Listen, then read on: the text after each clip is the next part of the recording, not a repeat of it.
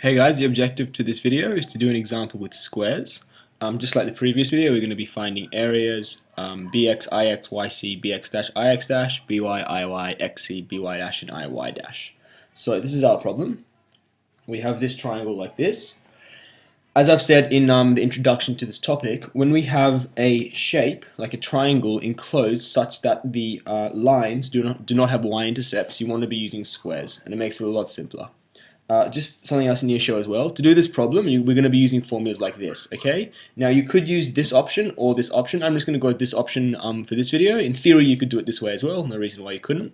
But just to quickly explain this, we're going to be doing a double integral because we're going to be taking squares, dx and dy thick, or dx and dx by dy.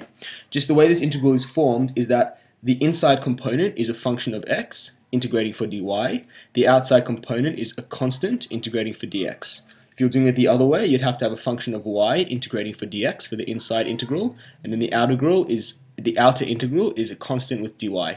It might seem a bit like counterintuitive that you have x's and y's there for the inner integral, but it works out because when you have a function of x, that integral will go, and then the final integral you'll be left with will be integrating for a function of x. You'll see in the example as we go, but we're going to be using this type of setup for this problem. So the first thing we want to do is set up the domain for this problem, and we want to see all the functions that enclose this space. So this curve will be something like y equals, so the rise and the run, h on a, x. And because there's no y-intercept, we don't have plus or minus anything there. This curve would be y equals the rise and the run, so we're going minus h down, a across, so it's going to be minus h on a x. So those are those two curves, and this is x equals a. So if we wanted to come up with a domain and range for this problem, it would be x is between 0 and a, y is between h on a x minus h on a x. So that would be our domain and range for this problem. That just gives us a bit of insight into what we're going to be doing in this integral over here.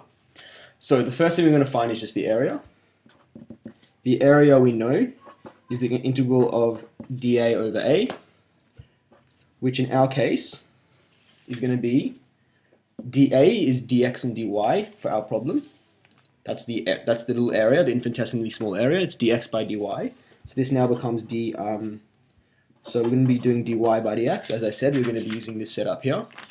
So dy by dx, this is going to be integrated over some function of x, some function of x, constant 1, constant 2.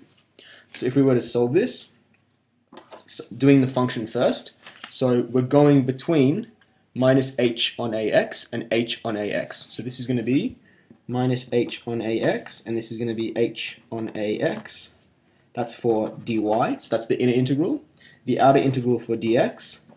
So the dx integral is now what it's spanning between in the x direction, and it's going between 0 and a. So that's going to be between 0 and a. So once again, the order of this integral is very important.